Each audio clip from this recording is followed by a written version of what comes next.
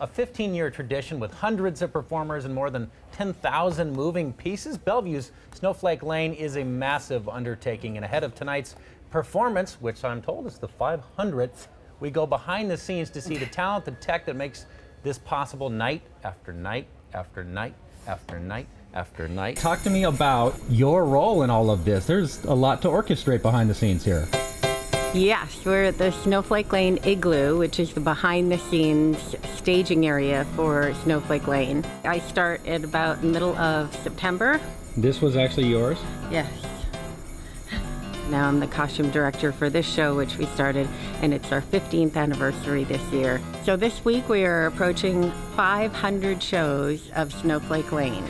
How do you keep all of this together? You are trying to orchestrate hundreds of people and hundreds of costumes. How do you do it?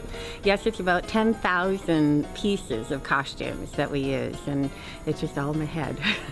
So we have up to about 300 performers here every night getting ready for the show. We have princesses and sugar plum fairies and jinglettes. Then we have an array of masked characters that kind of create the magic.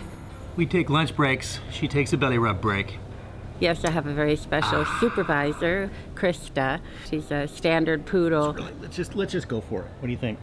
56 drummers that perform every night, jingle bell dancers, and another 50 color guard, beautiful blue flag, lollipops, 150,000 lollipops that Kemper Development hands out. Well, I design and build all the parade floats. I've been designing floats for over 30 years. So we're actually as behind the scenes as it gets. The float barn.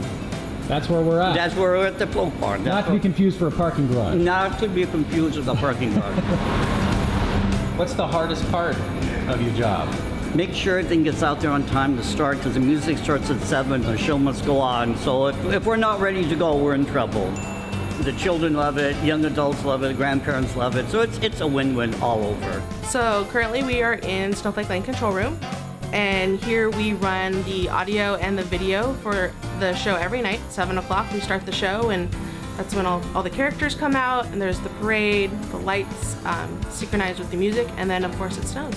Ooh, where's the snow button? The snow button? I don't know if I can show you that. Sure you can. Nobody's watching. We can make it snow. It's a blizzard. It's like 27 snow machines. What's the best part of the gig? Best part of the gig is the kids. It's fun, especially when you see like the little kids and they're like, oh, that's Des, she gets to do the show.